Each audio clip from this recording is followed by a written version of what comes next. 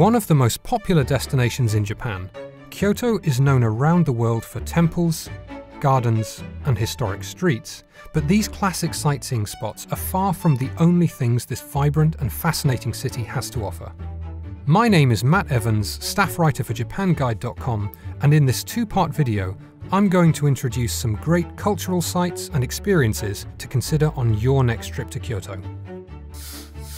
Here's the plan. Starting at Kyoto Station, we'll take the train to Tofukuji, then change to the Keihan line to Jingu Maratamachi, from where it's a 15-minute walk to the Heian Shrine. After exploring the shrine and its garden, we'll check out the National Museum of Modern Art and the Kyoto City KYOCERA Museum, located a short walk from the shrine entrance. Finally, we'll take a walk along the Shirakawa River, passing the historic Gion district on our way to the Good Nature Hotel, where we'll enjoy a special course meal and stay for the night. On day 2, we'll make an early start with a Zen meditation experience at Kenninji Temple before enjoying some Zen-inspired breakfast cuisine at Kishin, a local restaurant. From there, we'll finish the day exploring the Shinmonzen and Furumonzen districts, an old part of Kyoto famous for art and antiques. So follow along as we explore some of Kyoto's most fascinating cultural experiences. Day 1.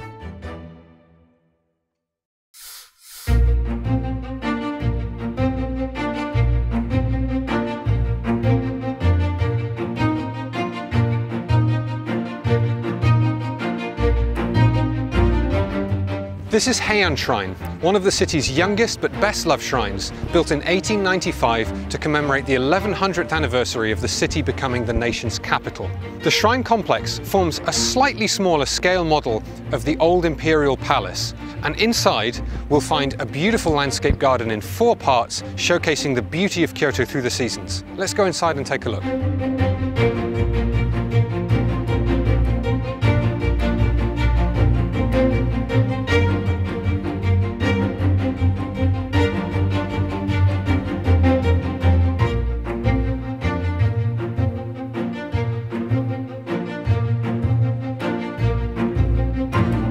Just a few steps from Heian Shrine are 2 of the city's best art galleries.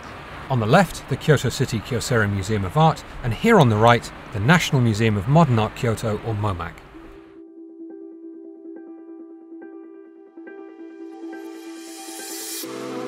Dedicated to artworks from the 20th century, the National Museum of Modern Art Kyoto, or MoMAC, focuses on Japanese-style paintings of the Kyoto school.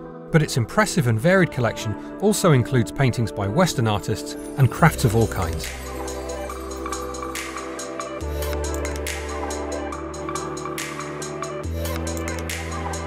Opened in 1930 to mark the enthronement of the Showa Emperor, the Kyoto City KYOCERA Museum of Art offers a large floor space with a wide variety of exhibitions. The building has recently undergone extensive remodeling, adding an attractive rooftop terrace, as well as a stylish cafe. So we're here at Infuse, and we're about to try some very beautifully presented coffee and cakes.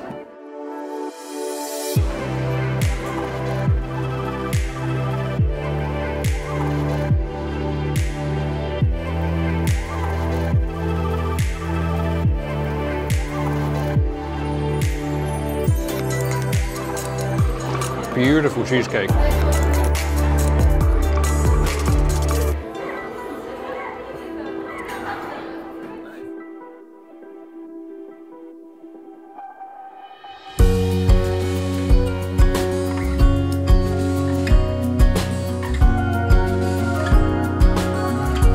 After exploring the 2 museums, we thread our way along the Shirakawa River towards the hotel where we will be staying tonight.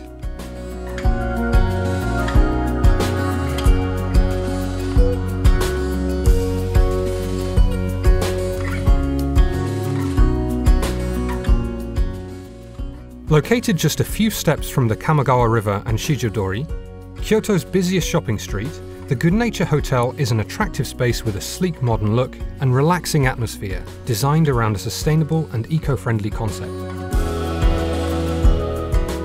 The 3 floors below the hotel are home to several stylish restaurants, a wine bar, and a market selling locally sourced food, drinks, and produce.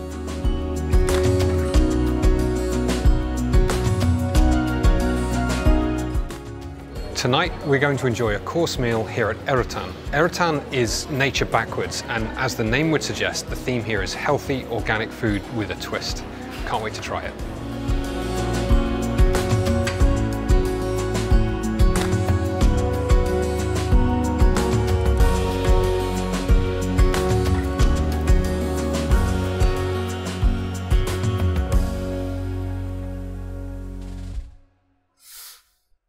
Day 2.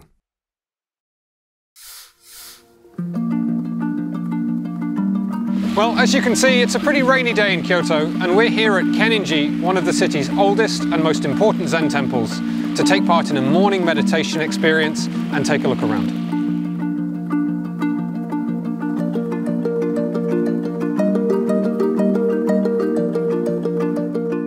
The practice at the very heart of Zen Buddhism, meditation is all about calming the mind, allowing thoughts and sensations to drift past without becoming attached to them, a process that can take a lifetime to master.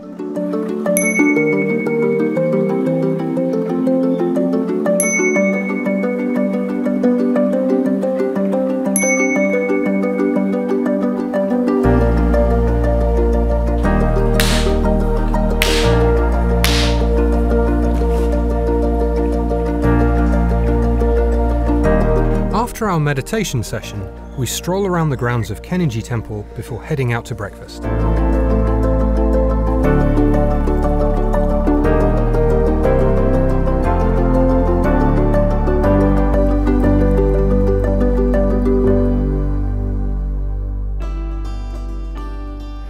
So, after our morning meditation class at Kenninji, we're here for the Zen-inspired signature breakfast here at Kishin.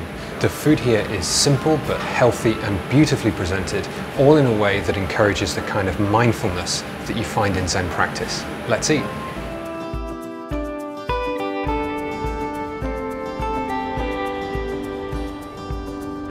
The name Kishin comes from a Zen expression meaning a joyful mind. Here, the simple act of coming together, preparing and eating a meal are a kind of training for the mind, encouraging mindfulness and appreciation.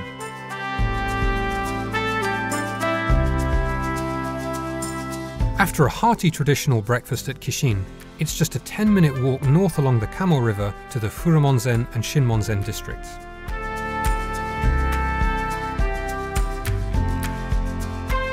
This is Shinmonzen, an old part of the city famous for fine art and antiques.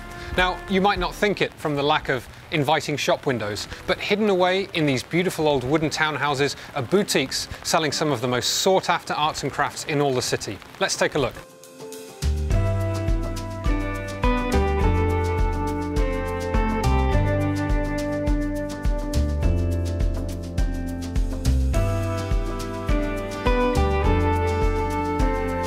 And that concludes our 2-day trip exploring Kyoto's museums and traditional attractions. Thanks for joining me. I hope this video has inspired some ideas for your future travels.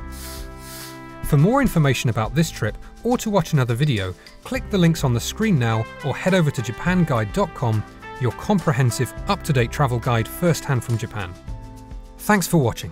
Be sure to subscribe and click the notification bell for more videos about Japan.